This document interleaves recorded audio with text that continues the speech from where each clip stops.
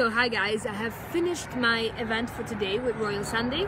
We had a lot of fun. I helped people to design their own clothes. I made a small speech about what fashion means to me, how I got to do my blog, and how actually fashion expresses your feelings, your culture, your background, your taste, and it's also a gesture towards the others. Then I had a cocktail and I saw a few friends, I saw a few familiar faces, journalists I know, and right now I'm just enjoying some free time. I'm done with work for today and I am just enjoying the nature of Switzerland. Look at this, it's insanely pretty. The lake, the sun came out, and it's not even too cold. Like, I can stay like that, it's totally fine.